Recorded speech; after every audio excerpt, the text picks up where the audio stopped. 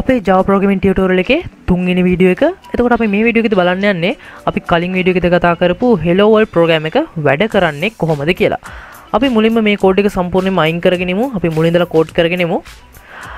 Java වලදී අපි අපේ හැම වැඩක්ම කරන්නේ Java class එකක් ඇතුලේ. ඒ නිසා අපි ඉස්සෙල්ලාම බලමු Java class එකක් හදන්නේ කොහොමද කියලා. මුලින්ම මම class කියන keyword එක දෙන්න ඕන. මේ විදිහට තමයි අපි class එකක් හදන්න පටන් ගන්නෙ. ඊට පස්සේ මගේ මේ class එකට මම නමක් දෙන්න ඕන. මම first කියලා දෙන්න. first කියලා දෙනවා. මේ නම යොදද්දී සැලකිලිමත් වෙන්න ඕන දෙයක් තියෙනවා. අපි ඒක වීඩියෝ එකේ අවසානයේ කතා කරමු.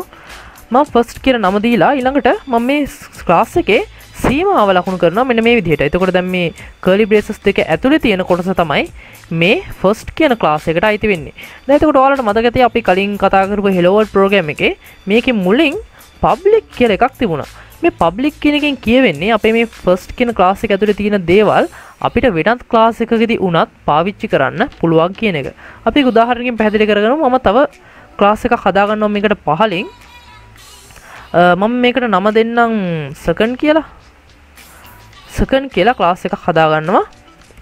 මම මේකේ සීමාවත් මේ විදිහට ලකුණු කරනවා. දැන් හිතන්න මට මේ first කියන class එක ඇතුලේ තියෙන මොනවා හරි දෙයක් මට මේ second කියන class එකේදීත් පාවිච්චි කරන්න ඕන නම් මට ඒක කරන්න පුළුවන්. මොකද මට ඒකට අවසර දීලා තියෙනවා. මොකද first කියන class එකේ තියෙන දේවල් public නිසා අපිට first කියන class එක ඇතුලේ තියෙන දේවල් තවත් class එකකදී පාවිච්චි කරන්න අවසර දීලා තියෙනවා. හැබැයි බැරි වෙලාවත් හිතන්න මෙතන public කෙනෙකුට private කියලා දීලා තිබ්බනම් private කියලා දීලා තිබ්බනම් මේ first කියන class එකේ ඇතුලේ තියෙන දේවල් අයිති වෙන්නේ first කියන class එකටම විතරයි. එහෙම වුණොත් අපිට මේක ඇතුලේ තියෙන දේවල් මේ second කියන class එකේදී පාවිච්චි කරන්න බැරි වෙනවා. ඉතින් මම හිතනවා දැන් ඔයාලට මෙතන public කියලා දාන්න හේතුව තේරෙන්නේ නැති කියලා. හැබැයි අපේ hello world program එකේදී මම මේ කොටස දැන් අයින් කරගන්නම්.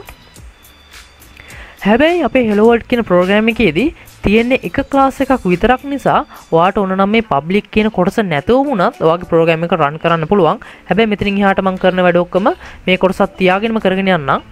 ඊළඟට අපි කතා කරන්නේ method ගැන. method තමයි අපේ class එකක් ඇතුලේ වැඩ කරන අය වෙන්නේ. අපි මේක උදාහරණකින් පැහැදිලි කරගමු. හිතන්න අපේ cricket team එක ගැන. cricket team එක කියලා කියන්නේ class එකක් නම් ඒ class එක ඇතුලේ වැඩ කරන අය තමයි cricket players ලා කියලා කියන්නේ. ඉතින් ඒ වගේම අපේ Java class එකක වැඩ කරන අය තමයි මේ method කියලා කියන්නේ. සමහර programming language වලදී මේ method හඳුන්වනවා function කියලා. උදාහරණයක් විදිහට C++ වගේ ගත්තොත් C++ වලදී මේ method හඳුන්වන්නේ function කියලා. ඉතින් නම විතරයි වෙනස් වෙන්නේ. ඒ දෙකෙන්ම වෙන්නේ එකම දේ. එතකොට Java වලදී අපි මේක method කියලා හඳුන්වනවා. අපි බලමු method එක හදන්නේ කොහොමද කියලා. හිතන්න මට තේ එකක් හදාගන්න ඕන කියලා. තේ එකක් හදන්න මම ප්‍රෝග්‍රෑම් එකක් ලියනවා. ඇත්තටම මම තේ හදන්න නම් දන්නේ නැහැ. අපි පුළුවන් විදිහට try කරමු. ඔන්න මම තේ එකක් හදන method එක තමයි හදන්න හදන්නේ. මම ඒකට නම දෙන්නම් make tea කියලා. ඔන්න මම තේ එකක් හදන method එක තමයි ලියන්න හදන්නේ. make tea කියලා දුන්නා. ඊට පස්සේ මේ වගේ වරහන් දෙකක් දානවා සාමාන්‍යයෙන්. method එකක් හදනකොට ඊට පස්සේ මම මේ method එකේ සීමාව මේ විදිහට ලකුණු කරනවා. එතකොට මේක තමයි method එකේ header එක වෙන්නේ. ඊළඟට මම මේ method එකේ ඇතුළේ ලියන්න ඕන මේ method එකෙන් වෙන්නේ මොනවද කියන එක. අපි දැන් බලමු කොහොමද තේ එකක් හදන පියවර. ඉස්සලාම අපි කරන්න ඕන boil water. ඉස්සලාම අපි වතුර උණු කරගන්නවා. ඊළඟට අපි put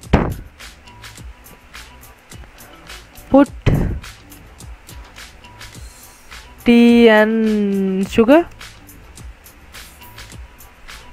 දෙවෙනි පියවර. ඊළඟට අපි make tea. මෙන්න මේ පියවර වලින් කියමුකෝ අපි තේ එකක් හදාගන්නේ. ඉතින් තේ එකක් හදනවා කියන method එකේ පියවරවල් තමයි මේකේ ඇතුලේ මම ලියලා තියෙන්නේ. මේවට කියනවා statement කියලා. එතකොට මේ make tea කියන method එකේ header එක තමයි මේ make tea කියන method එකේ ඇතුලේ තියෙන statement තමයි ඇතුලේ statement වල අපි ලියන්නේ තේ එක හදන පියවර. ඉතින් දැන් ඔයාලට තේරෙන්නේ නැති මේ method එකක් කියන්නේ මොකක්ද කියන එක. method එක කියලා කියන්නේ අපේ class එක ඇතුලේ මොකක් හරි වැඩක් කරන දෙයකට තමයි මේ method කියලා කියන්නේ. සාමාන්‍යයෙන් අපේ class එක ඇතුලේ method ගොඩක් තියෙන්න පුළුවන් 20ක් 30ක් 100ක් වුණත් තියෙන්න පුළුවන්.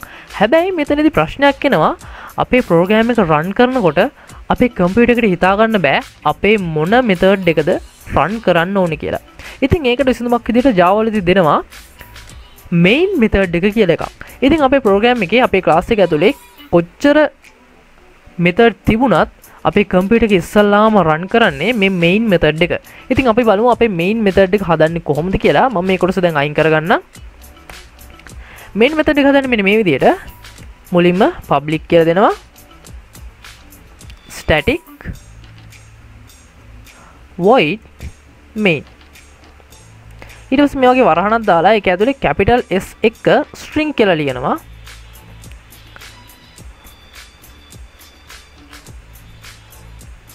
string args. ඊට පස්සේ මේ වගේ කොටු වරහණක් දානවා. ඊළඟට මම මේ main method එකේ සීමාව මෙන්න මේ විදිහට ලකුණු කරනවා.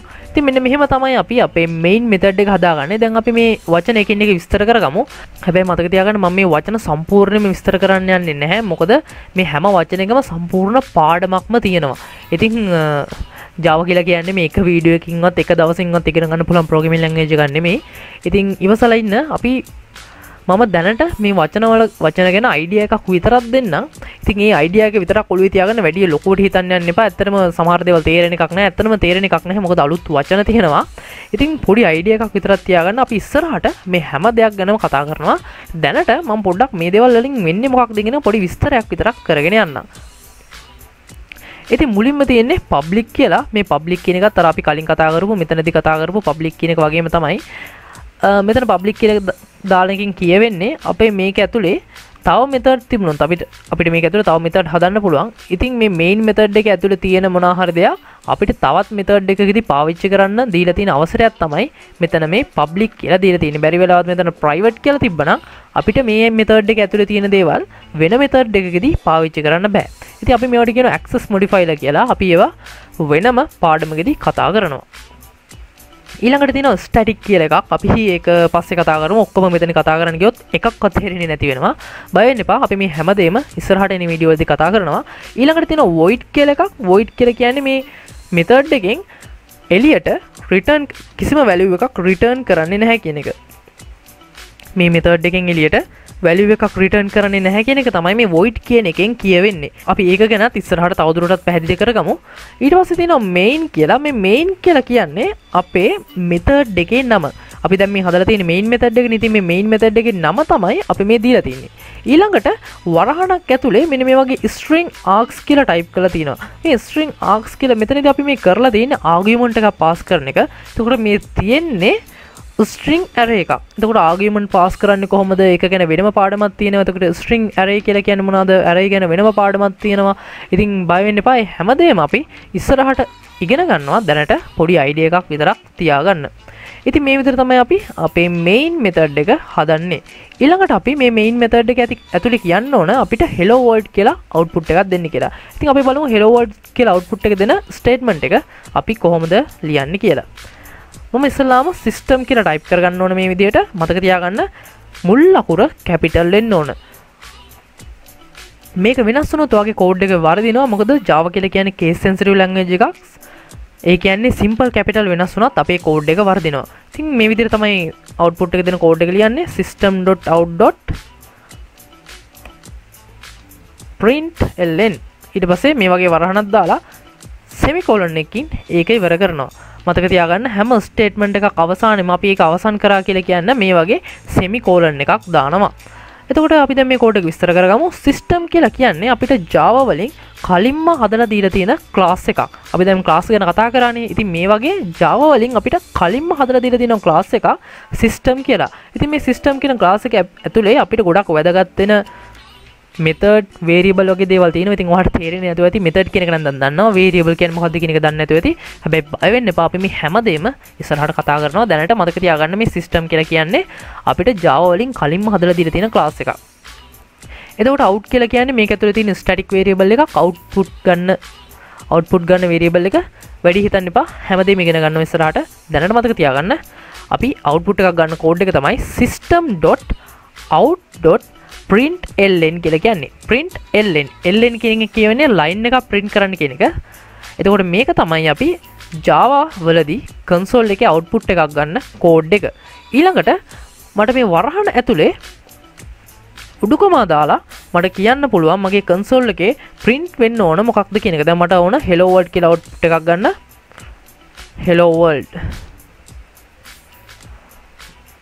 හරි දැන් මම ප්‍රෝග්‍රෑම් එක රන් කරොත් එහෙම මට hello world කියලා output එකක් එන්න ඕන. ඉතින් මේක තමයි hello world ප්‍රෝග්‍රෑම් එකේ කෝඩ් එක වැඩ කරන විදිය. ඊළඟට මම මුලදීම කිව්වා මෙතන මේ නම යොදද්දී අපි සැලකිලිමත් වෙන්න ඕන දෙයක් තියෙනවා කියලා. හිතන්න මම තව ක්ලාස් එකක් කලින් වගේම හදාගත්තොත් class second කියලා. ඔයාලට මතක ඇති මම පළවෙනි වීඩියෝ එකේදී කිව්වා අපි අපේ ප්‍රෝග්‍රෑම් එක සේව් කරන්න ඕන මෙන්න මේ මෙතන තියෙන නමින් කියලා. හැබැයි දැන් මෙතන ක්ලාස් දෙකක් තියෙනවා. එතකොට අපි මොන නමින්ද අපි ප්‍රෝග්‍රෑම් එක සේව් කරන්නේ? මතක තියාගන්න අපි ප්‍රෝග්‍රෑම් එක සේව් කරන්න ඕන අපේ main method එක තියෙන ක්ලාස් එකේ නමින්. අපේ ප්‍රෝග්‍රෑම් එකේ main method දෙකක් තියෙන්න බෑ අනිවාර්යෙන් main method එකයි තියෙන්නේ. ඉතින් අපේ main method එක තියෙන ක්ලාස් එකේ නමින් තමයි අපි අපේ Java ෆයිල් එක සේව් කරන්න ඕන. දැන් මම මෙතන සේව් කරලා තියෙන්නේ first.java කියලා. එතකොට ඒකෙත් capital simple වෙනස් වෙන්න බෑ.